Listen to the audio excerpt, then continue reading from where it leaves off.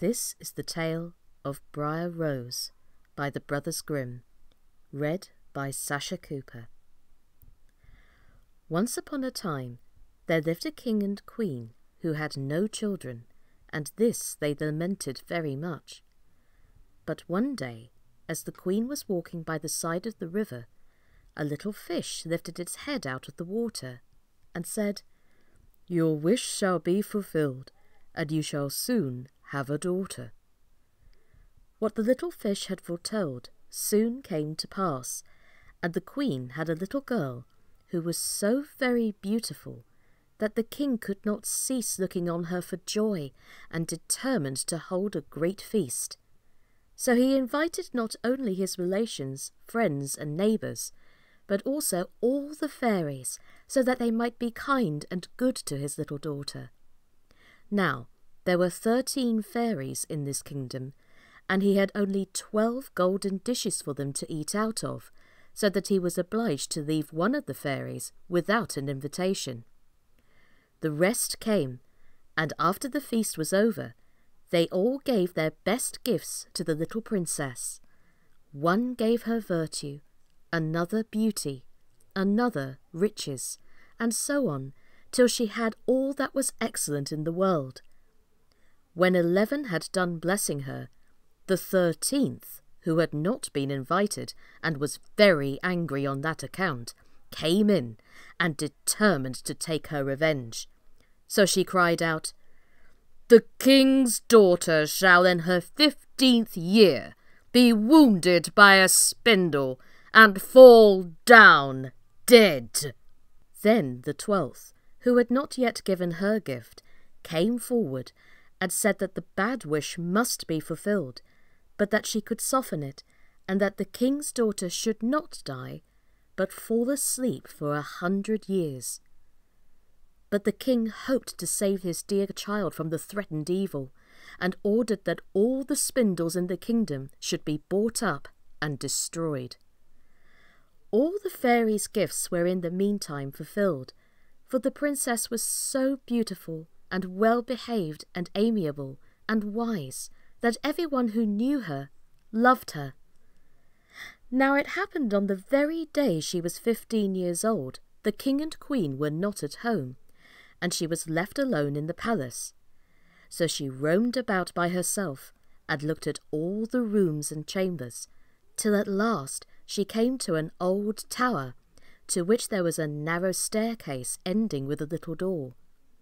In the door there was a golden key, and when she turned it, the door sprang open, and there sat an old lady spinning away very busily.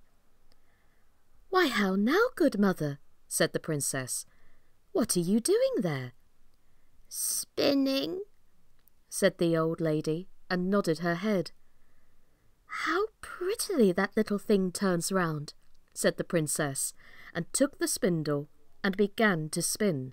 But scarcely had she touched it before the prophecy was fulfilled, and she fell down, lifeless on the ground.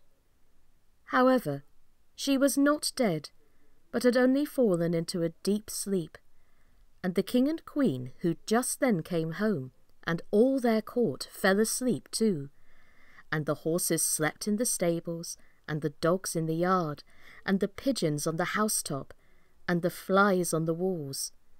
Even the fire on the hearth left off blazing, and went to sleep, and the meat that was roasting stood still, and the cook, who was at that moment pulling the kitchen boy by the hair to give him a box on the ears for something he had done amiss, let him go, and both fell asleep, and so everything stood still, and slept soundly. A high hedge of thorns soon grew around the palace, and every year it became higher and thicker, till at last the whole palace was surrounded and hidden, so that not even the roof or the chimneys could be seen.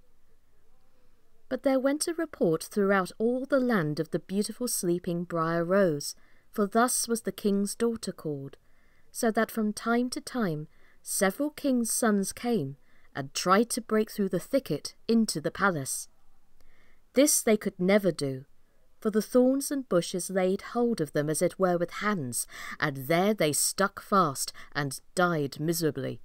After many, many years there came another king's son into that land, and an old man told him the story of the thicket of thorns, and how a beautiful palace stood behind it, in which was a wondrous princess called Briar Rose, asleep with all her court. He told, too, how he had heard from his grandfather that many, many princes had come, and had tried to break through the thicket, but had stuck fast and died. Then the young prince said, "All this shall not frighten me. I will go and see Briar Rose." The old man tried to dissuade him, but he persisted in going.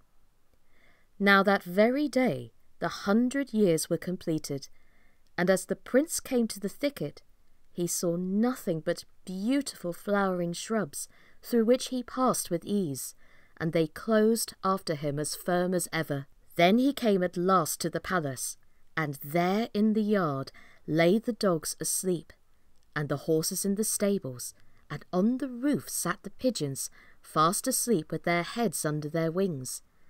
And when he came into the palace, the flies slept on the walls, and the cook in the kitchen was still holding up her hand as if she would beat the boy, and the maid sat with a black fowl in her hand, ready to be plucked.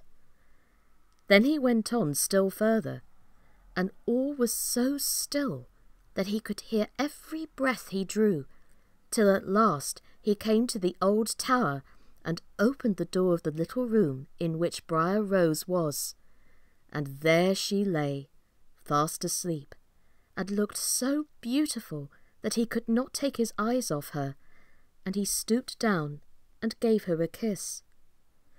But the moment he kissed her, she opened her eyes and awoke and smiled upon him. Then they went out together, and presently the king and queen also awoke, and all the court, and they gazed on each other with great wonder. And the horses got up and shook themselves, and the dogs jumped about and barked. The pigeons took their heads from under their wings, and looked about and flew into the fields. The flies on the walls buzzed away. The fire in the kitchen blazed up and cooked the dinner, and the roast meat turned round again. The cook gave the boy the box on his ear so that he cried out, and the maid went on plucking the fowl. And then was the wedding of the prince and Briar Rose celebrated, and they lived happily together all their lives. That was the beautiful tale of Briar Rose by the Brothers Grimm. Tune in soon for more Grimm's fairy tales from Quarantine Kids Storytime. Take care of yourselves, everyone, and stay safe. Bye-bye!